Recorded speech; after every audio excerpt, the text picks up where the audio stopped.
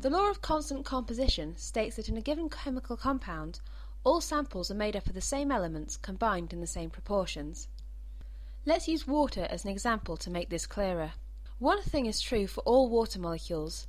They are made up of 2 hydrogen and 1 oxygen atoms. In other words, a compound that is made up of different elements or in different proportions cannot be water. In the water molecule, oxygen contributes 89% of the mass. But how do we calculate this?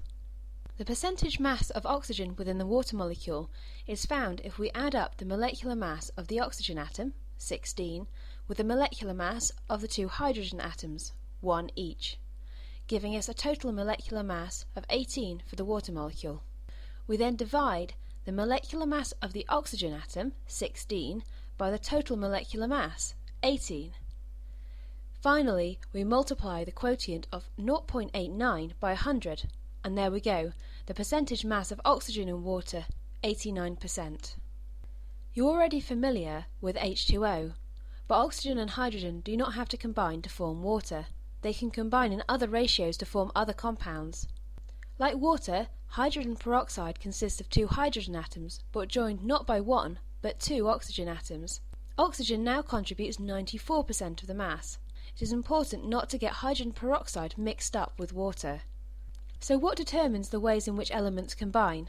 Well, it depends upon their positions in the periodic table, and on how many bonds they can form. Look at sodium. It has 1 electron in its outer shell, which it loses to form sodium plus. It then forms ionic compounds to neutralize charge. So if it meets a chlorine minus, they form sodium chloride at a 1:1 ratio. Sodium has a molecular mass of 23 and chlorine a molecular mass of 35.5.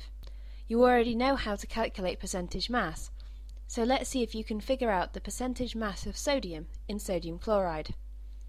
Pause the video and resume when you have worked it out. Sodium makes 39% of the mass. We get that number by dividing 23 by the sum of 23 and 35.5, giving us 0.39, which we multiply by 100. Did you get that right? The law of constant composition is a useful tool for defining compounds, but it has its limits. Some compounds are non-stoichiometric, and their elemental composition varies between samples. These compounds have similar ratios of the same kinds of elements, but not exactly the same ratios. One such compound is iron selenide, FeSe. It forms close to Fe 0.9 Se. This non-stoichiometry gives rise to magnetic properties. Iron selenide is a low-temperature superconductor. Let's go over what we've discussed. The law of constant composition helps to define compounds and differentiate between them.